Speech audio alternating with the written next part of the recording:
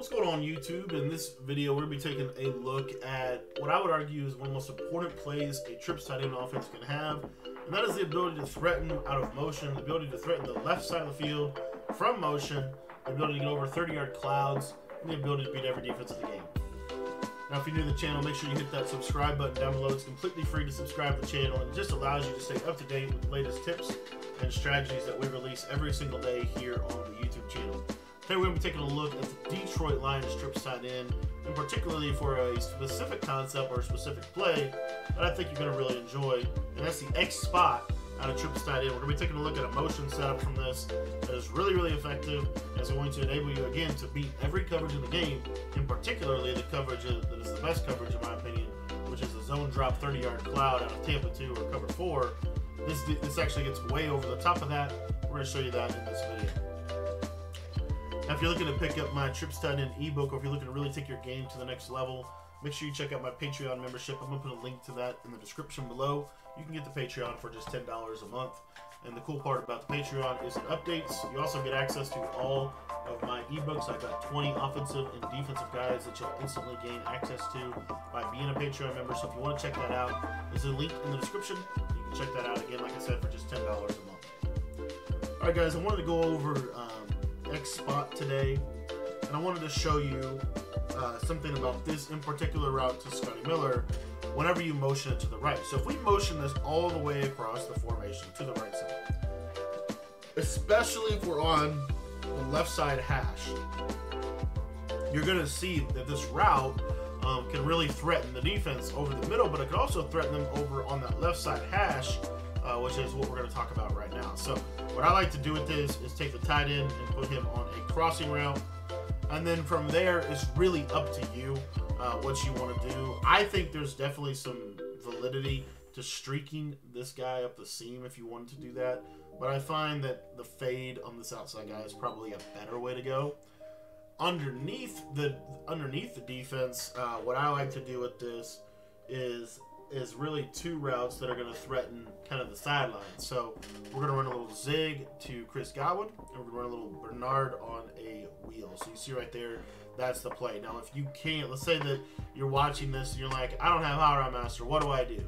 What I would do is I would go ahead and just put the tight end on an in route, and then take Godwin and put him on a, like an out route. Just something simple like this. That's fine, okay? But what you're going to see here, our first read on the play is really our fade to zig. If our zig's open, we're going to take our zig.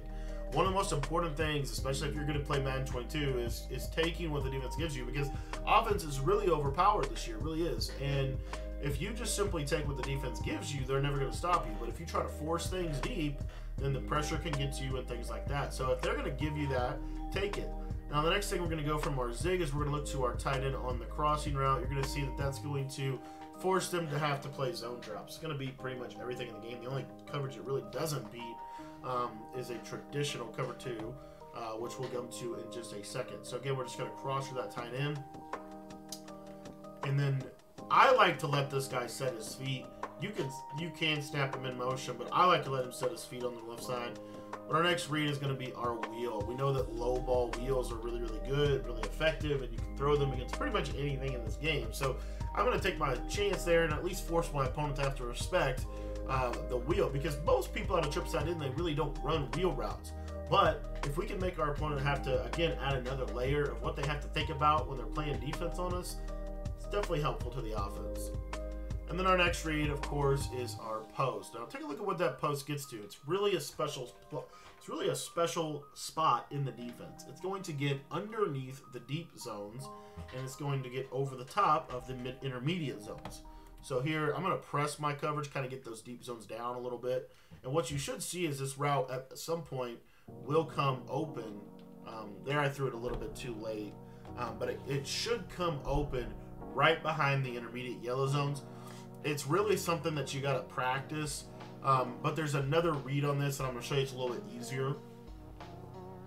But especially if they're in cover 4, you'll see right here, kind of like right there, right where he could split the safeties. That's where you can hit that route, and I would really encourage you to hit it.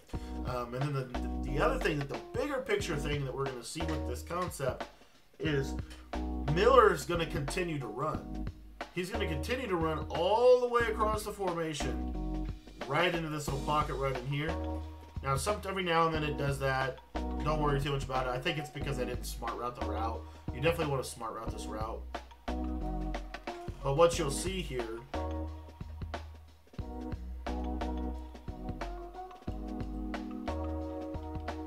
right about there, you see how he goes all the way to the sideline. That's huge. And it really, to me, this works best on the short side of the field. Okay, so that's a cover 4. Now, most people aren't going to be running cover 4, but I will say I have gotten a decent dosage of cover 4 lately in trips. You could also take Godwin and put him on a hitch. That hitch is really not a bad idea, because watch the zones, they'll suck in really bad, and then it leaves that void right there wide open in the cover 3. So I'll show it to you one more time here.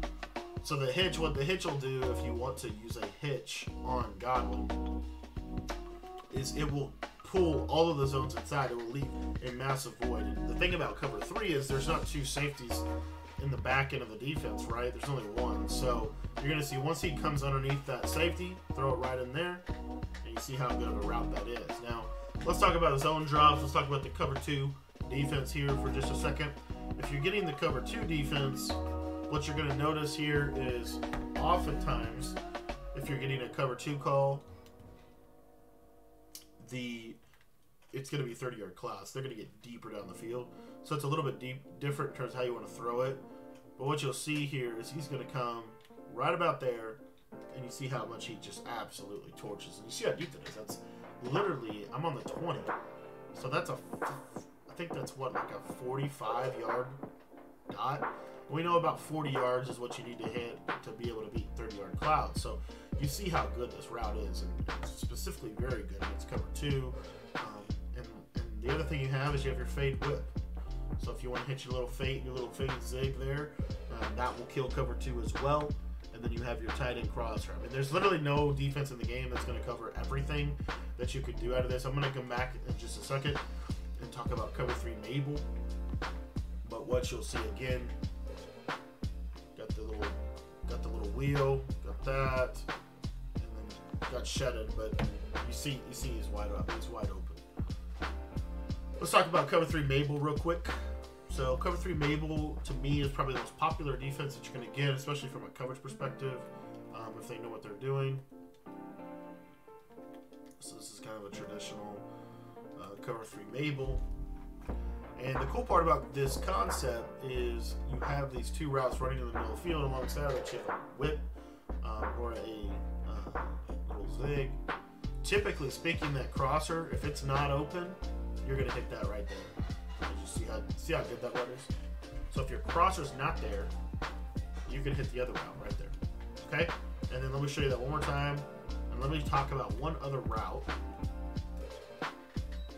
And that is a little bit more on a user. So like if the user goes with the crosser, like right out of the gate, what you should see here is a nice void to hit this right there. That's a tight throw, but you can hit that if you practice it.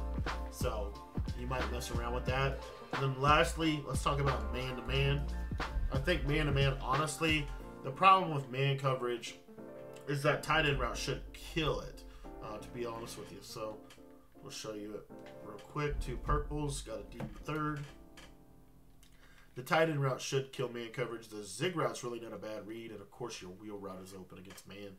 But your first read, of course, is your zig. He gets jammed, so we're going to look up to the crosser, and you see the tight end right there, unfortunately. He's kind of being a little weird. Let me show it to you again. So, again, I'm here.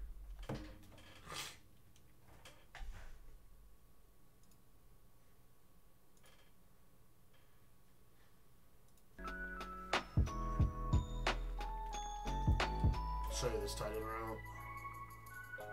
Right in there. See how that works?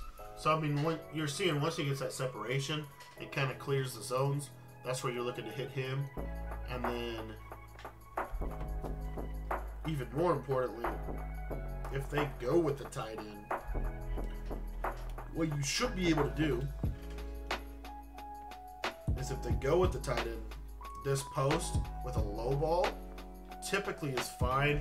You need a little bit better route running than I have in this video to be able to hit this consistently, I will say. But if they go with that tight end, you've got that post is really good now in MUT because you have players that can run that route. You have players like with 90 route running that can run that, and they can get open on that route. He's gonna get see how that's kind of, and you get that a lot. I mean, it's basically like a modified skinny post, very effective. So I wouldn't worry too much about man coverage with this. If you really want to kind of hedge your bet against man, what I would do if I was you and I was trying to hedge my bet, I would still leave the fade over here. But what I would do is kind of take the running back and just simply put him on an out instead of a wheel. That way, if you get man pressure, you just attack right here. It's real simple, and you see how good it is. So, guys, that's X spot. There's so much to like about this concept. It literally beats every coverage in the game.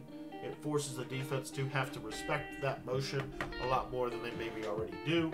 It also it takes a lot of the pressure in terms of what the offense is doing off of that number 3 receiver. That number 3 receiver is so important in this offense. The tight end also so important in the offense.